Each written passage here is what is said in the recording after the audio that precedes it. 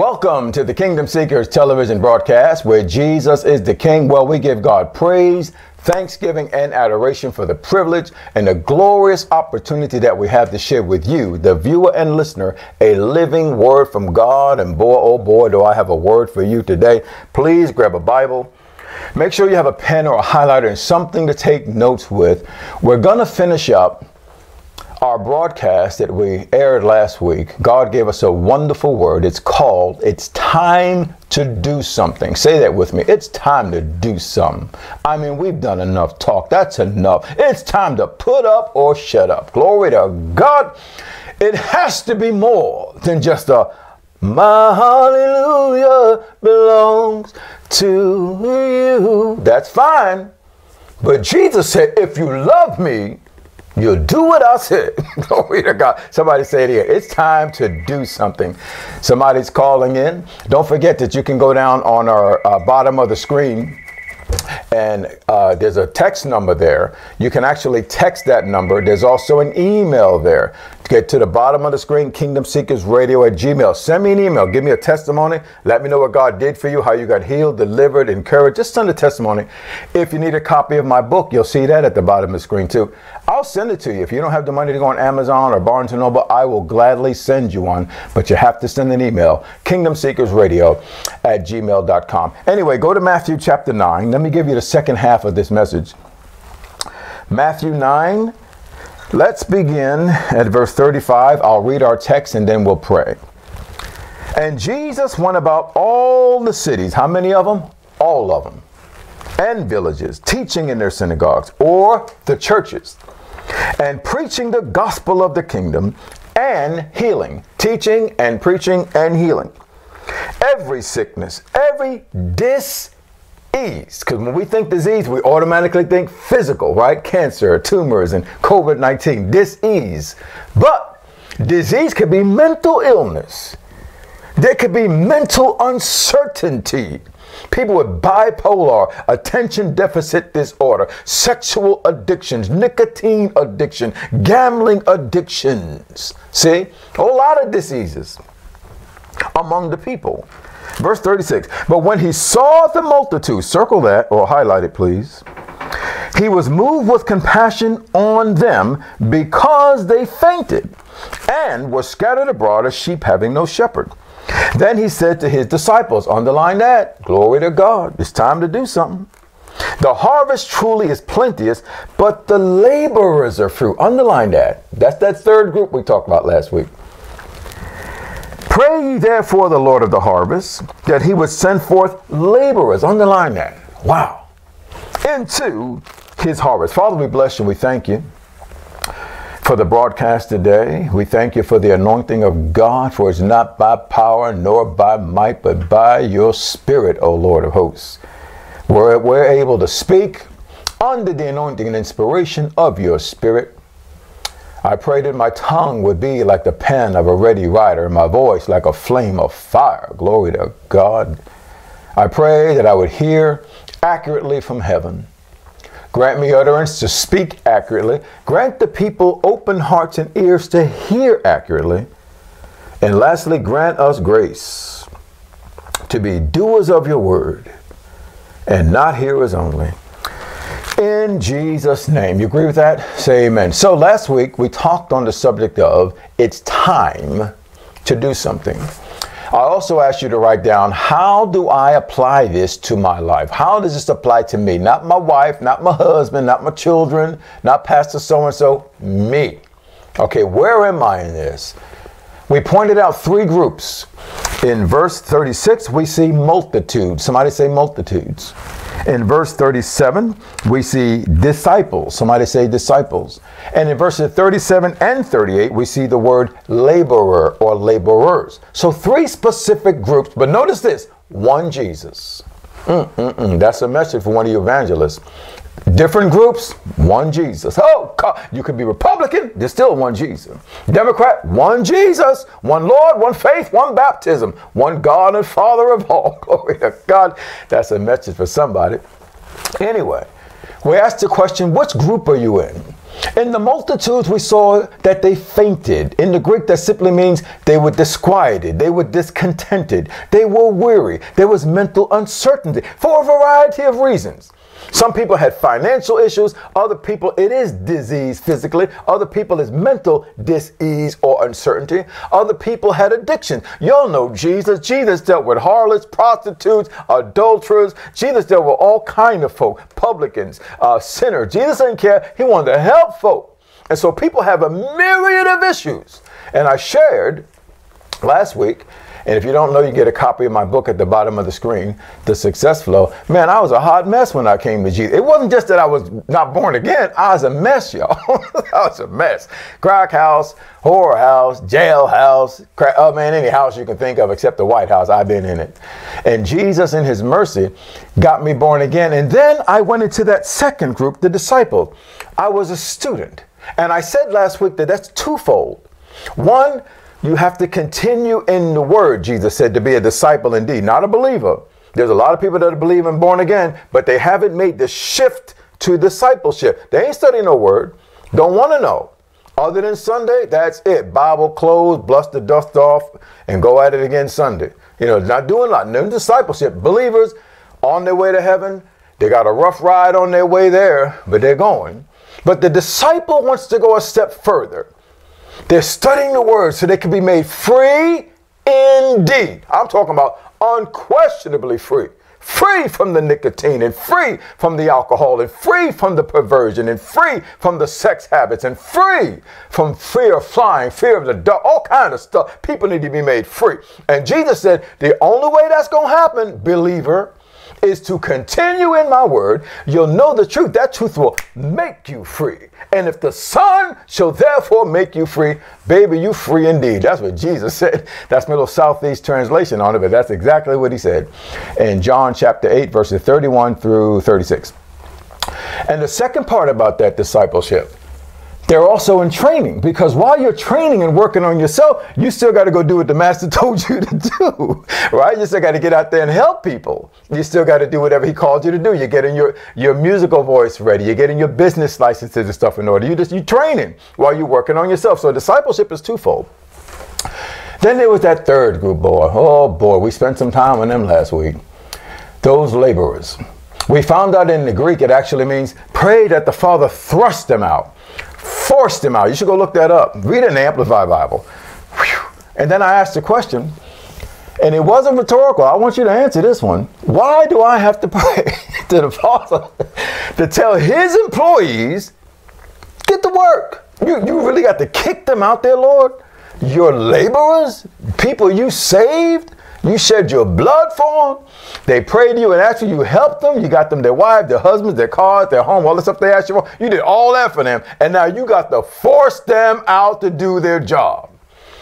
In the natural, nobody has to force me to go to work. I'm a grown man. I believe in responsibility. I believe in accountability. You ain't got to tell me but one time. Show me the job and pretty much respectfully, get out of my way. I'm going to take care of this job and do the best I can in the name of the Lord. So why am I praying to the Father to force out his laborers to get out there and work? And I took you to Revelation. You remember what Jesus said? He said, I walk up and down the midst of the candlesticks, or the churches. He said, that's what I'm doing. And I know their works. I know they're doing this. They're laboring and having patience and da-da-da-da-da. They found out that these were false apostles. He said, I see all that. Then he went on to say, nevertheless, Revelation chapter 2, I have something against you. Somebody say, it's time to do something. It's time to do something. Anytime the Lord says, I have something against you, baby, it's time to do something. Anytime the Lord says, I see that, I see you doing that, that's great. I see the tithe. Appreciate you talking in tongues. I love your dance. Love it when you play the tambourine and dance before me. But I got something against you. And he said, you left your first love. Good God Almighty. The most important thing. He didn't say you left me. For a long time I read that verse and I thought Jesus meant they left him. But that can't be right, because in the previous verses, he said you're laboring for my name's sake. So they didn't leave Jesus. They left their first love, which was what? Witnessing. I just gave somebody a revelation. God had to show it to me. It's the witness. When you first get saved, you're on fire for God. You want to tell everybody about Jesus. You'll talk to the wall. You talk to people on the bus. You don't care where you are. You're just so happy. And you tell everybody about Jesus. But something happened along the way where we got smug, where we got complacent, where we just got comfortable, where we just got our hallelujah and our praise, and I'm just going to church because I want to hear Bishop, and oh, so-and-so's coming to town, I just want to hear him, and that's it. We forgot the first love. And Jesus said, remember from whence you are fallen. See? And repent and do the first. That's what Jesus said. So we're in one of those categories. I brought that up last week, and I said, find yourself. Which one am I in? Am I in one of the multitudes who I'm disquieted, I'm discontent, deep in debt, don't know how to get out, mental uncertainty now. Oh God, fear of COVID, fear of this, fear of that, or don't have a job and I'm not sure and I'm fearful, or am I one of those people that are bitter and talking mean against people on TV and mad at the president, mad at him and mad at her and so disquieted? What's wrong? What group am I in? Or are you in that second group where you're a disciple, man, you made a transition. This Bible, not just Sunday. I'm reading my Bible. I'm studying my Bible so I can get free. I want to be free from the fear of flying, free of the dark, free from nicotine, free from the drug. I want to be free from the homosexual lifestyle, free from the lesbian lifestyle, free. I want one wife, or if you're a woman, one husband. You know, because we come in with so many issues, y'all, and people don't talk about them because we dance around them. That's another message for one of you evangelists. We want to dance around the problem and shout, and everybody think everything all right. But if you know this word, you know good and well it ain't all right. You know, disciples are working on themselves, but at the same time, they're out there trying to help other people. We working on something. We never said we were perfect. We never said we're holier than thou. We know as disciples, we're in training. We're working on something. We're getting better and better. Our lives are getting cleaned up every day. We're getting more dust off us. Every day, we're polishing up our act. Every day, repenting before God. Cleanse me, Jesus. Wash me in your blood. Forgive me, Lord. I shouldn't have did it. I'll do better next time. Oh, God. We're disciples of Christ, working on something, working on ourselves and helping somebody else. Or are we in that third group where we're so comfortable where Jesus got to walk up in your face? Revelation chapter 2, read it for yourself. Had to come up in your church, send a message by his angels and to John. You tell that church, I see all that. And you let them know I got something against them. See, they forsook their first love. Tell them, I said, they better remember from when they fell from, and tell them they need to repent. And tell them if they don't, I'm coming down and I'm removing their candlestick. That's what Jesus said. And he went all through Revelation chapter 2 and 3 with that. He addressed 7 different churches. And he was tight on them, y'all. He kept saying, I know, repent, I know, repent. Oh, God. Jesus, and he's shaking up his church. Why? Because judgment must begin at the house of God. That's in 1 Peter chapter 4, I believe it's verse 17. Let me fact check myself so you can see if you're taking notes. It's 1 Peter, oh God, chapter 4. Good God Almighty. Verse 17. For the time has come that judgment must begin. He didn't say optional. No, it starts with my house first. That's what the Bible says. Jesus, I'm cleaning up my church first. That's why you see all that stuff being exposed in the media now with the church. Not just politicians, the church. Y'all hear about it, and I'm not knocking nobody that mention no names. You'll know me, I don't badmouth people. But you see it going on. Why? Judgment's beginning at the house. See, Jesus saying, repent. Get it together. Remember from whence you are fallen. Just because you got so high and mighty, you think it's all about you now. You forgot about soul winning. You forgot all about that fire you had when you first knew me. And see, now I gave you a name and gave you a church. And it's all about the dance and the shout. And then that's how they got caught up in those sexual things and stuff. Because they forgot, y'all. Don't do it. Don't remember from whence you are fallen. Repent and do the first works. Amen. So what should the first group do? Those multitudes. Number one. Or you can say, A, make the Lord your shepherd. Because the text says in Matthew, they were like sheep without a shepherd. So you need a twofold. A, make the Lord your shepherd. You got to get saved, boo. You got to make Jesus Christ the Lord of your life. He's the good shepherd, John chapter 10, and he loves you. And right now you're a lost sheep, so you need a shepherd. His name is Jesus. Give your life to God. Or you might be saved, but you're still going through all that stuff that the unsaved are going through. That means you need an under shepherd. Write that down. What's the under shepherd? A pastor. I can assure you, and I'm saying all this in love, I'm anointed to do this. I'm teaching what God give me, y'all. Ain't got nothing to do with beating nobody up. That's why I don't mention names. I'm just putting the word out. The problems that you're having a lot of times because you don't have a pastor or you're not submitted to him or her. Submit means that you're under the mission. Submission, they got a mission and vision from God and you get under it. I'm going to do what I have to do to support you. You're not under the mission, submission. That's exactly what it means. And so you're probably not even tithing and supporting that church. You're just there on Sunday or online doing your little thing and doing nothing to support it. And that's not connection. If you're not tithing, there's not a connection there. You think there's one. I didn't say you weren't saved. You are open to that devourer. And so he's open, not just financially, he's out there wrecking havoc. See? So you need an under shepherd and submit to that. That means get under the mission. Doesn't mean that you got to do everything somebody say like they're your boss. No. What's the mission? What God called you to do, Pastor? All right, I'm a member of this church. I'm going to get under that. Sub means under. Get under the mission. And I'm going to support you. You got that? All right. Number 3 for the first group, or C, feed on the word. Psalm 23 says, the Lord is my shepherd, I shall not want. He makes me lie down in green pastures. He leads me beside still water. What? He needs to feed you. Okay? A sheep needs some food. See, we feed on the word. So if you're one of those in the first group, multitudes, make the Lord your shepherd.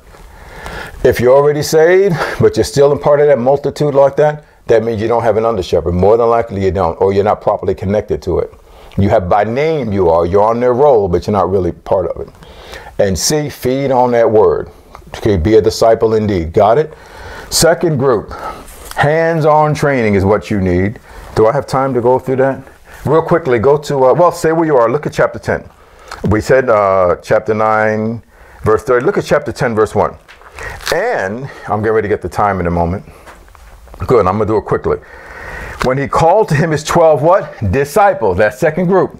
He gave them what, y'all? Power, authority against all unclean spirits. Cast them out. Heal all manner of sickness and all manner of disease. In other words, Jesus said, pray the Lord of the harvest that he would thrust them out.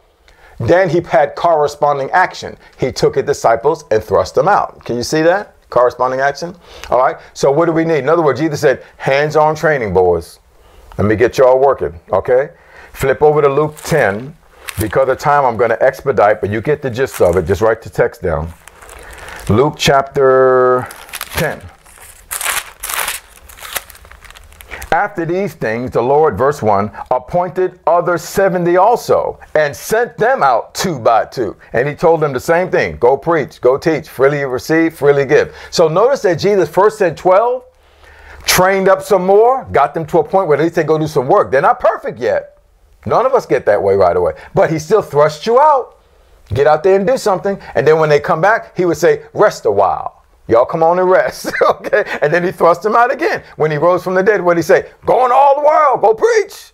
Come on now. It ain't over. Can y'all see that? And that's that first love. You can never forget that. That's the primary commandment. Jesus gave us that when he rose from the dead. So second group, hands-on training. Okay. Get out there and do something. Go do something. I didn't say you were perfect yet. You can't wait. Forgive me, I raised my voice. I'm probably talking to myself. The Lord had to teach me this. I didn't wait. I went out and just started it, man. I didn't have to have 500 members before I started. Nope. Went out there and got that contract, paid the rent on it, and we there worshiping, y'all. Yes, sir. Just get out there and get going. Start writing that book. Start writing that song. Do something. If God called you to do something, start doing something. Hands-on training. You can't wait for the perfect day. There's no such thing as a perfect day. People are going to hell every day, second by second, while you're waiting for the perfect time. There is no perfect time. If God calls you, start doing something, but stay under the training. Because he would send them out, then they'd come back. Got it? Third group, repent. That's what Jesus said. Go to Revelation chapter 2 again. Revelation chapter 2. Let's just stick with the words of Jesus. He should know what he's doing, right? Start at verse 1 again. Unto the angel of the church of Ephesus write, these things saith he that holds the 7 stars in his right hand. That's his power. Who walks in the midst of the 7 golden candlesticks. I mentioned last week, if you back up to chapter 1, verse 30, he tells you that those candlesticks were churches. And Jesus Christ is the same yesterday, today, and forever. So he's still walking up and down in the midst of those churches, y'all. Ain't nothing changed, right? Verse 2, I know your works. See, Jesus knows. And your labor. And your patience, and how you cannot bear them which are evil, and have tried them which say they're apostles. You found out they lying. You ever notice that? A lot of people say, I'm an apostle so-and-so. I'm prophet so-and-so. And they lying. For one, an apostle ain't go around bragging he an apostle. No, it's no prophet. They don't go around bragging about that stuff. This is me and you. Really? Those of us in leadership, you should see, number 1, fruit of the Spirit. That's number 1, all of it. Love, joy, peace, long-suffering, gentleness, goodness, faith, meekness, and temperance. There's something about somebody who's really called of God. Boy, they walking in love. Okay, it's on them. Okay? Anyway, verse 4. Nevertheless, I have something against you. Something against you. Somebody say it again. It's time to do something. I have something against you. Why? You left your first love. Remember from whence you are fallen. This is your direction and mine. Repent. Remember and repent, do the first works, or else I will come quickly and remove your candlestick. Notice Jesus said, remember, repent, and then he said, I'm going to remove. So we have to repent. We have to remember from whence we have fallen, go back and do those first works. If we don't, Jesus promised, I'm going to remove some stuff. See, that's why we lose things. See, we're out there in places we ain't got no business being, or we're not doing what we're called to do. When you first get born again, there's a lot of stuff Jesus allows you to get away with. Did you notice that? Because you don't know much. He's helping you grow in grace and knowledge. So you walk in a lot of what you know. His blood is cleansing you from stuff you don't even know about yet because you're too young. But when you've been in the faith 10, 15, 20, 30 years, baby, you got to do something. Okay? If you're going to get up there and brag, I've been doing this for 10, 20, 30 years. I'm Bishop so-and-so. All right. What's up with that first love? When's the last time we told our church, y'all get out there and get some people saved? See, because it's the sheep that beget sheep, but they ain't doing nothing if you don't tell them. You ain't showing them. You gotta get out there, and I'm telling it because Jesus said it. We got to change some stuff. It's time to do something. We got to get it together, church. We have to get it together. Man, I've been noticing it when COVID-19 first hit. I went in my prayer closet in my study because my job shut down and everything. And I went to the Lord and I said, Lord, what's going on? Listen to what he said. This is the year of exposure. I got that directly from the Lord. Came up in my spirit. When I said I heard, he said to me, I'm talking about in my spirit. I'm led by the Spirit of God because I'm a son of God. He said it's the year of exposure. And I sat back and watched it being exposed too.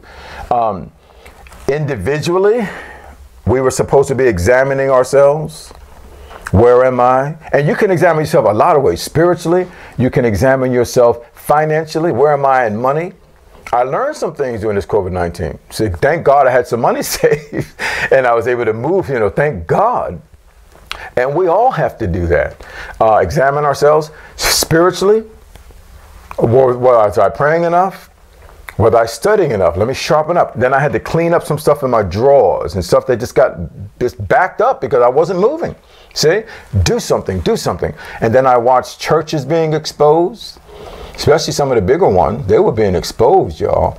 And remember, judgment begins at the house of God. God had to deal with some stuff. We're expecting God to judge the world, and we tell God, we go against politicians, and God like, no. Judgment begins at the house of God. I'm going to start with my house before I talk to anybody else. And God started cleaning some stuff up. And ministers were getting exposed in these crazy sexual relationships and gay relationships and all that stuff. Jesus was dealing with, and he still is. Well, there's more to come because there's some of them they didn't repent. There's some, and Jesus is going to deal with them. That's not my job to judge them. It's not your job. It's my job to remember from whence I have fallen. It's my job to repent and do the first work Jesus called me to do. I got to focus on me. I got to do my part. That's why there's certain churches I left. I said, I'm done with that. No more church as usual. I'm not going back to that. No. We're going to do right. We're going to live holy. We're going to pray now. We're going to be doing what we're supposed to do. We're going to be working for the kingdom. We're going to work. I'm not a little baby no more. A lot of us are not. It's time to grow up and do something. How does this apply to my life? Then I watch politicians being exposed. You still see some coming out, and there's more to come. There's going to be a great shaking, y'all. COVID-19 has exposed a lot. And we've prayed and we fasted. You know, we've been asking God, if my people which are called by my name, you know, 2 Chronicles 7:14. And we've done that. And notice I said second wave still came. So what's happening? Well, God's given us time to repent. People think that, and that's, I didn't say God brought that COVID-19. God is giving us time to get it together, because it could be worse, y'all. They thought 2 million would be dead already in the United States. They was it 2 million or 200 million, some crazy number. Yeah, they thought to be, because they were supposed to be really bad. God has been answering prayer. He's been merciful, giving people time to repent. It's like the days of Noah, preaching righteousness. It's gonna rain, it's gonna rain. You better get ready and medicine mind. Y'all know the song. It's gonna be fire next time. And God's trying to let us know, y'all better get it together. See, because there's certain things that man can't control. All those plagues that come, the president called it invisible disease. He was right. It is invisible. It's a demon, demonic. And you can't fight that with natural weapons. See? And then earthquakes in diverse places and hurricanes and all this. Man can't stop that. It comes to just devastating. Like the days of Sodom and Gomorrah. Dealing with something. God's given us time to get it together. See? So we got to find out what group we're in and then make some changes. If I'm one of the multitudes that's fainting, all right, it's time for me to make the Lord my shepherd. If I'm already saved, I need an under shepherd. Let me get my tail in church like I'm supposed to and get my butt in the Bible. Get myself together. It's time out for all that shouting hallelujah. Just because you I talk in tongues. But that still don't mean I don't have to live right and study the word. You can go to hell talking in tongues, y'all. You can go to hell tithing. Yeah, we got to get it together. Judgment begins at the house of God. If you're one of the second group, keep doing what you're doing. Keep being a disciple, y'all. Stay in the word. Keep working on yourself. Get out there and help somebody. Do something. Say something nice just to smile sometime, help somebody. Stop putting crazy stuff on Facebook talking about you're a Christian. I know, I see it. And then we put out some of the craziest stuff. Bring out stuff that's encouraging. You can do stuff about your workout, your food. No, that's fine. Nothing wrong with that. Your family, beautiful. But other encouraging stuff, every now and then there ought to be something, a scripture, something like that, because you never know who you're helping. You got to get out there and work. And if you're in that last group, just like Jesus said, repent.